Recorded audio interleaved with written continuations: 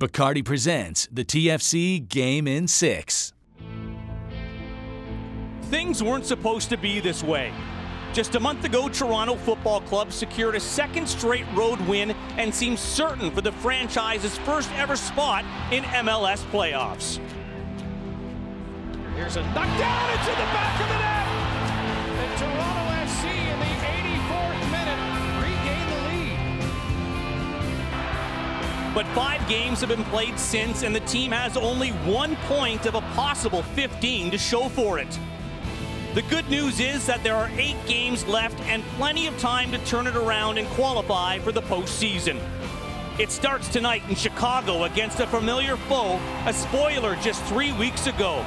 The Fire's not about to give up on their season, so expect another battle tonight. Toronto FC, Chicago Fire, now.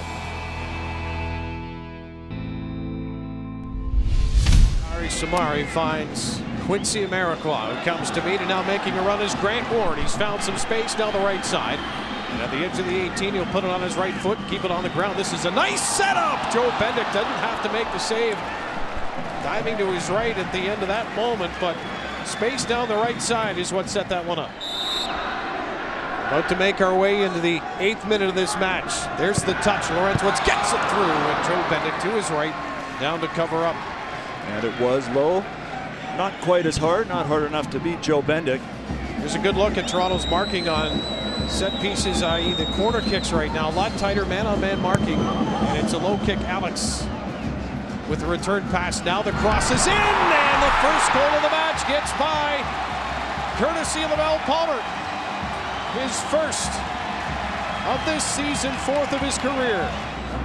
Again, Toronto can't get good 25 yards into Chicago territory with any possession before it's taken away. Now here's a giveaway, and Jackson straight up the middle. Jackson keeping it, slots it ahead. This is Bradley, and he gets the shot on goal, forcing Sean Johnson down to cover up. It's exactly where Toronto wants to see Michael Bradley getting involved. Bloom is going to send it in. Gilberto backing up, heads it down for Jackson. Back to Gilberto, turns, can't get the shot away. Lavelle Palmer with a fine play. Just in the nick of time as Gilberto was hungry to strike, and he stays down in the 18-yard area, holding on to his left ankle. 2 minutes later, headed on, back post, that was headed in if Creval didn't get to it. Laurentowicz got the head on it, but Creval at the post keeps it out. Just want to finish my point on Jermaine Defoe and talking with Greg Vanney today. He did tell us that Defoe has a targeted date to return to play, not just to train, as Amarikwa. Nayasi can't touch this, he's offside, but Alex can, and it deflects just wide of goal. It's again the transition causing Toronto problems as 4 red jerseys get inside the 18.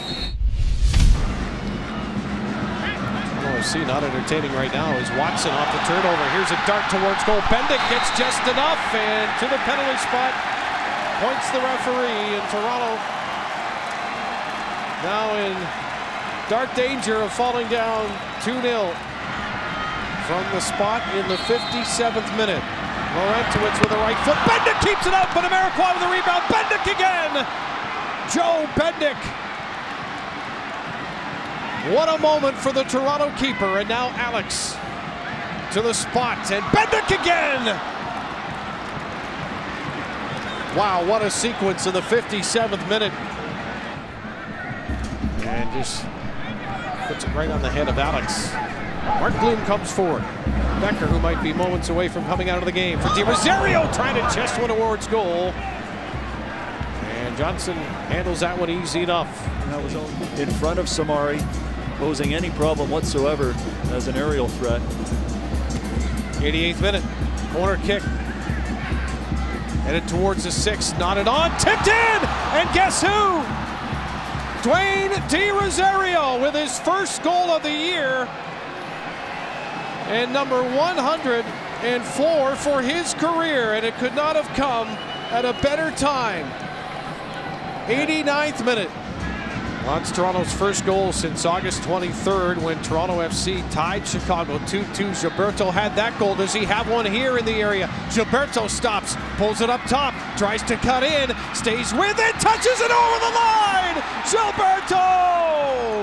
Unbelievable. In the 90th minute. Or has the referee called this back?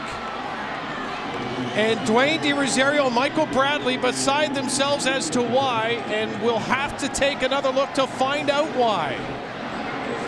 Well, Gilberto does such a good job here of turning Laurentowicz inside and out. Gets by Samari as well. And I don't see a foul there.